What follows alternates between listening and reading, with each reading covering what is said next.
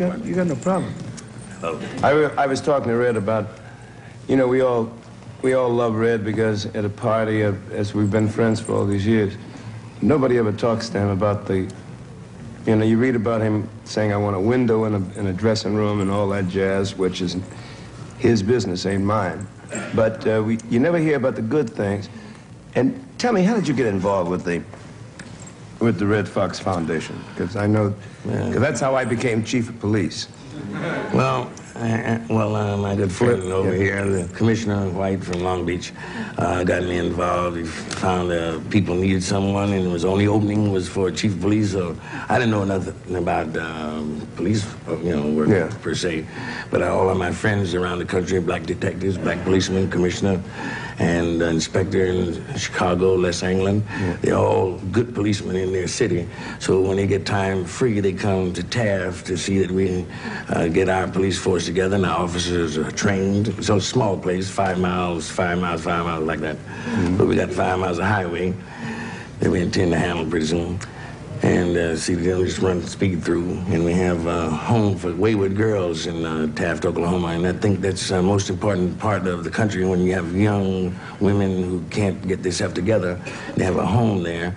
And I want to do something about that so that they're not released to go into Taft and into the streets, have guys driving all over from all around 50-mile radius to have an affair with them in Taft, Oklahoma. It's important to me because women are going to be the producers of our future generation, whatever color they are. They're all colors when they come there. And it's in my town, and I intend to do something about it. And just passed through, and I saw it. The kids had to go 11 miles from Taft, Oklahoma to Muskogee. You heard the song, Okie from Muskogee? Well, they have to go 11 miles to swim. And it gets hot down in Oklahoma. That's why I was asking people, to give me a little hand. The president, too. I talked to him when night training was enshrined in the Football Hall of Fame, and he said he'd give me an audience, and I'll talk to him about helping me get Taft, Oklahoma together so that blacks can prove that they can do something about a town and run it clean, and run it beautiful, and help other people, not only blacks. I don't care what color you are. I always said in my act, if nuclear war comes, we'll all be black. You know?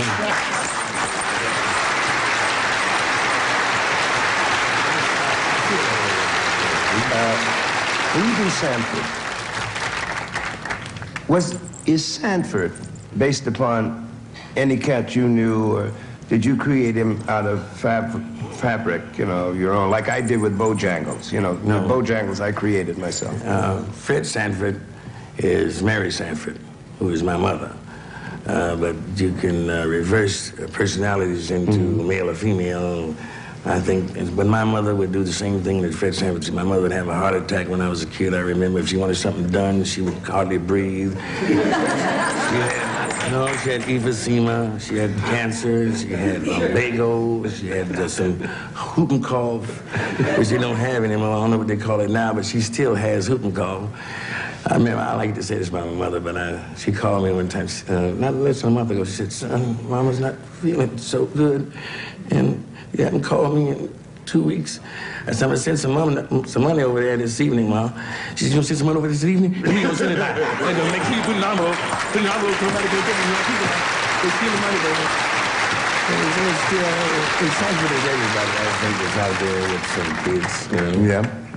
But I love the relationship, and unlike other television series that hit popularity, there has been you and Lamont, and it has opened. Do you ever want to leave the show? Oh, yeah, I can't do anything too steady, I left my mother when I was 13. So I just can't, people don't know how hard doing a series is. And when people make comment about my window, well, I have claustrophobia. And I can stay in the elevator about 3 or 4 flights, and then I have to wait and have me a cigarette and keep going. And so when I work in a place and there's no window, I go berserk. That's why I had a lot of trouble, because you're only a human being and the mind works a certain way, and if you have claustrophobia, that's what you got. And if I can't see a bird or a tree all day, I just flipped. So I'm a rebel now, as far as people are concerned, but I'm not that way. I'm just a nice guy until somebody touches me. Well, I don't...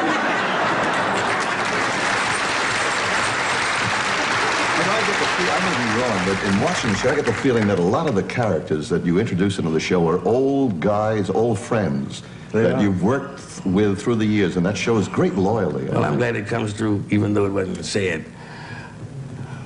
Oh, it really is. Because you watch his show, you will find more cats that you've known that, at least I know when I watch the show, and I tape it.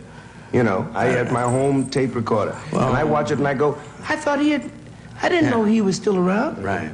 I go find them from 30 years ago because a lot of people retired from showbiz never thought they'd get a shot on TV. I find them somewhere because there's good actors and actresses out there would give a lung to just one shot. So I just find them, put them on, man. They're good. Yeah, Norma was one. Norma Miller. Norma Miller. Right, Bubba, Don Bexley, you know, you know Don. We worked all through Ohio and everywhere in Pennsylvania when it was rough. In the bad time. Ladies and gentlemen, Red's going to stay with us, but I have